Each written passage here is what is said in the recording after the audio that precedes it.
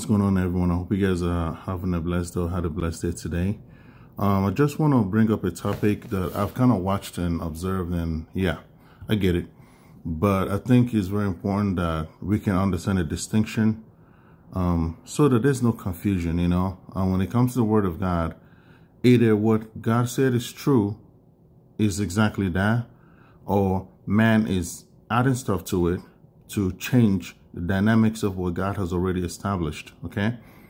Before we get into this, let's get into the gospel. The gospel is found in 1 Corinthians 15, verses 1 through 4, and that's that Jesus Christ died for our sins, was buried, and on the third day rose from the dead for justification.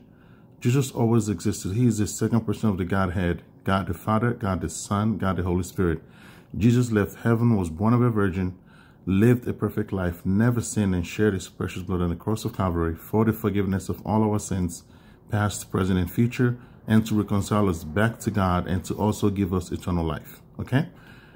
So, what God commands is that we believe this testimony concerning his Son, Jesus Christ. Put a faith in the Lord. Okay?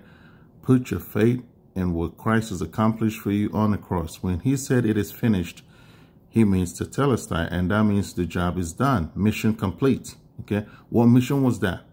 To come to save the lost. He already accomplished that on the cross. And to pay for sins of the whole world. He already accomplished that on the cross. Some people will say, well, it is finished really doesn't mean that it just means the end of Christ's ministry. May I bring to remembrance for you that the only way Christ's ministry ends on earth is when everyone that needs to be saved has been saved and the judgment is done. What do I mean by that? Remember, while Jesus went back, if his ministry was done, then why did he appear to Saul on his way to Damascus? Why? Why is the gospel still being preached? Because the gospel is the ministry of Christ. So it's not done. Okay? It's not done. What's accomplished is what he came to do for us, which is to save and to purchase us. Okay? That's what he's done. Okay?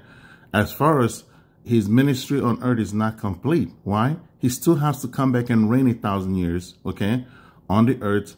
Okay? With a rod of iron. He still have to judge. Okay? So it's not done. There's a lot more to Christ than people even understand, where they just vaguely make some little snarky remarks that makes absolutely no sense, because many people don't want to read scriptures and actually understand who the person of Jesus is. If all you're doing is just reading and just, or listening to people and regurgitating what people are saying, and you're not actually taking the time to get to know him. Remember what Jesus said, right? He says to what? To learn of me. Why would he tell you to learn of him? Because when you learn of him, you learn his character. You learn what his mission was, what he's done. There's so much you can learn about Jesus Christ. And that gives you perspective a lot in scripture concerning what he's teaching, and what his disciples are teaching also, because they are learning it from him, right? Now, talk about this whole idea of practical or progressive sanctification. First, let's start with definition, because remember what I told you guys before. People like to just make up words in the church and they just run with it, and then everyone else just start repeating the same thing because it sounds, practical in a human sense. But we have to ask the real question here: does this even make any spiritual sense? You have to ask those questions, okay? Because we have brain. We're not just under this hive mind, where everyone just follow the crowd. No, we're not going to follow the crowd. We're going to ask the questions and say, hey, this doesn't sound right, because I don't think that's what this means. First things first, we know that sanctification is called what? Holy. That's exactly the same thing. Holy. To be sanctified means holy. Remember, when God appeared to Moses, right? The ground was made holy, means the ground was sanctified. That's why he told him, take your sandals off, because you were standing on holy ground, which is a sanctified ground. When God appeared to, which is, by the way, when I'm referring to God, I'm referring to God the Son here, okay? appeared to Joshua before the day of battle, okay, where Joshua was asking him, are you for me or for my enemies, okay? Remember that in the book of Joshua? Well, he told Joshua also to take his sandals off because the place he's standing is holy because he is the Holy One, okay? So therefore, wherever he comes is already made holy. Keep that in mind. Keep that in mind, okay? Wherever he already comes, is standing, is already made holy. Now, fast forward to the New Testament. If the moment you believe the gospel, Jesus said, I and my Father will come and make our abode in you, okay? The Holy Spirit will also come and make his abode in you. So you have the fullness of the Godhead dwelling in you. Even Peter said that you are the tabernacle of God. So if you're the tabernacle of God, what have you been made inwardly? Holy. You already been made holy, okay? Because in order for God to dwell in you, you must be made holy. And only him can make you holy. Based on what? Faith in the Lord Jesus Christ and what he has accomplished on the cross, okay? Keep that in mind. Now, let's talk about Paul in Romans 8. He says, Romans 8:1, there is now therefore no condemnation to those who are in Christ Jesus, who walks not after the flesh. Keyword, after the flesh, okay? So if you're not after the flesh, there's no condemnation. And then he reads further down, he said, but ye are not of the flesh. So the flesh is unbelievers, okay? So you're not after the flesh, okay? Because you are of the Spirit. While you still have this flesh, you are of the Spirit, okay? That is your identity. The key word is, what is your present identity? That is sanctified, righteous, glorified, okay? You made holy already, okay? We find that in 1 Corinthians chapter 6, verses, I believe is 11, where Paul was writing when he said, but you were washed. You were washed. You were glorified. You were sanctified by the Spirit of our Lord Jesus Christ. So the key here is, this is all past tense. This is already was done. So for a born-again believer, the moment you have believed, you are made holy right away. You were sanctified, past tense, done deal, okay? And if it's a done deal, what then is Scripture teaching? When he said to live out your sanctification, okay? What is this? He said live out what's already completed, what's already been done. It's already done, like finitio, okay? Finished. What's already is being accomplished in you. You have the fullness of the Godhead already in you. What he's saying to live out your sanctification, so that the holiness is to put it into practice. Well, the only way you can put that into practice is by looking at Jesus Christ. When you look at your flesh, it's impossible because the flesh will cause you to boast. When you feel like you're doing something because you were doing it. Key example here. Remember the story when Jesus was walking on the water. Peter saw Jesus. And obviously they thought it was a ghost at first. And then they were all scared. And Jesus called and said, it's I. Okay, it is him. And then Peter said, well, if it's you, then tell me to come. Listen, just pay attention to this. And then when Jesus told him to come, Peter got off the boat, not out of his own self-volition. Peter doesn't have any superpowers to walk on water. And he was walking on water because his eyes was on Christ, the one who has the power to make you walk on water. The moment Peter took his eyes off of Jesus, he begins to sink again back to your flesh. See, this is the problem that we have, you know. People say progressively you being sanctified or you have a practical sanctification. There's no such thing. It just doesn't exist. The reason why it doesn't exist is either A, what are you sanctifying? Are you sanctifying your spirit or your flesh? And if you're saying that you're sanctifying the spirit, well, the spirit is already sanctified. And he's the one that sanctifies it, not you. And if you say, well, it's the flesh. Well, how can you sanctify the flesh? The flesh is dead. The Bible tells you there is no good thing that dwelleth in the flesh. So you are on a lose-lose situation right then and there. What then? we don't recognize the flesh at all. We don't recognize flesh. Instead, what do? We look at Christ. So he is the one who helps us walk out the sanctification that's already in us, what's already accomplished. That's why he says to enter his rest. People think when he says to enter rest, you go in and then you just go to sleep. That's not what that looks like. You enter rest in a place of no distraction, which is him. You are now looking at him and looking at him as he's guiding you through life journey. Okay. You find out that he's the one removing those obstacles that you have, those sinful, strongholds that are preventing you to move forward in freedom that you already have. Okay, the enemy have you, thinking you're still in bondage, but you're already free. He's one that's going to show you that you are really free because he set you free because your eyes is on him. But what progressive sanctification does is it teaches people to look at their flesh and to count what's been done as if you are the one that have the power to do those things. You see, there is boasting.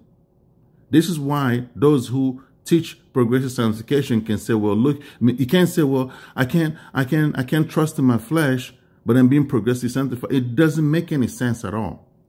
That's a double talk, Just because the pastor that you love said this or because someone repeated that doesn't make it true, though. We have to see what is exactly accomplished. Either Jesus paid it all and accomplished everything, or he didn't.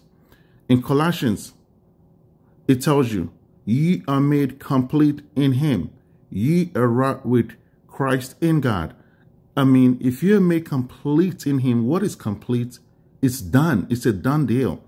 So if you make complete, then what are you sanctifying then? You can't sanctify anything that's already been sanctified. You see, I just want people to really be like, just instead of getting to these debates going back and forth, just please see scripture for what it is. I mean, I understand the whole idea. People think when you talk about, I don't agree with this whole notion of practical or progressive sanctification, that means you harbor sin. That's not true. I'm just looking at Christ because Christ is the one that sanctified me. So therefore, why should I be looking at my flesh? Why should I tell myself I am being changed? No, I am looking at Christ and I am being conformed to his image as I learn from him and follow and watch him. That's what I'm doing. That's not being progressive sanctified. That's already done deal. You already sanctified. So what's inside is just you manifesting that outside, but it's not you that does it. It is him. You can read it in Philippians, right? How people always said this, walk out your salvation with fear and trembling. But they don't remember, I believe it's in verse 14, where he said, but it is he. God is one that actually causes you to do that. He's one that does that. This goes along with Ephesians 2:10 that people always trying to argue about. Guys, scripture, when you start placing the scripture and seeing the same question, but it's been answered differently here, but it's the same answer. It might not be verbatim, but it's the same answer. We all have a thought process to really process things, Some people are a little slower than others, okay? But we eventually do get it. And we get it when we are focusing on him, not on ourselves, okay? The whole idea, people just always trying to find something to fight about, Just because someone made a comment, you don't have to always respond to that, If you don't agree, that's okay. You can just say what you want to say, but remember, it doesn't make it true. What makes it true is what scripture states that is already true in you. Ye are made complete. That means you're already sanctified. So if you can find a scripture that say you are progressively being made sanctified or practically being made sanctified, I mean, that's it doesn't make any sense. It's like double talk. We can't do that, people. We really cannot. I just thought about, what? There's far more issues that we have than this, really. I just wish people would just wake up and stop with this argument over something that you just don't understand. That's okay. I didn't understand it either, at first, until I understood, the gospel. And the gospel is what really just opens your eyes to a lot of stuff, That's why I would say, place everything against the gospel and against what's completed. And if he goes against what's complete, then that's not it. It's that simple. You see, coming from legalism, lordship, and Calvinism, I was all of that, okay? I was an ex-Catholic also, you know. I grew up Catholic, as a matter of fact, you know. So coming from all of that, that is exactly the same thing they teach. Practical, progressive sanctification. They teach the exact same thing, believe it or not. While they don't believe in the gospel, they believe in your actions. You have to do something concerning you have to do this. It's not you that do it though, but it's God. And that cannot happen when you're not focusing on him. If you're looking at your flesh, you ain't going to accomplish nothing.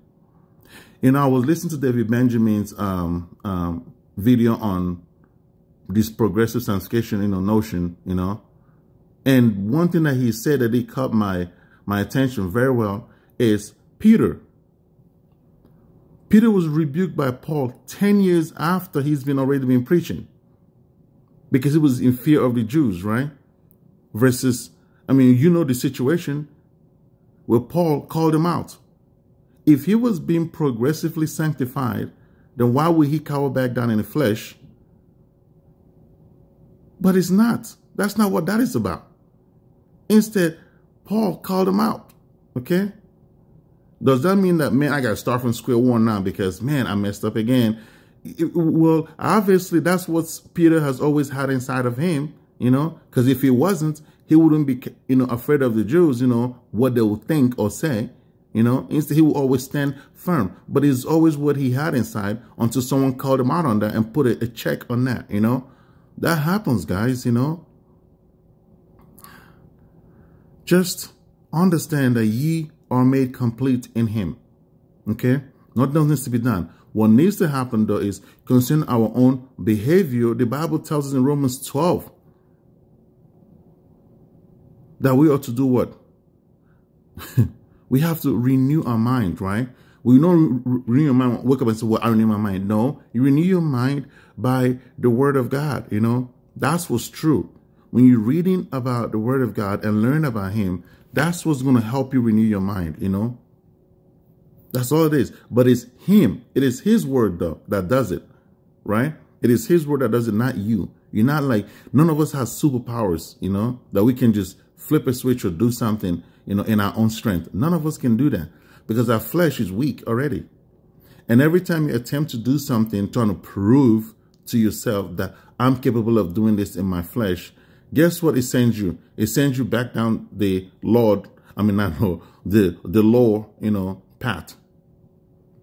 And then you have something to feel like you have to meet.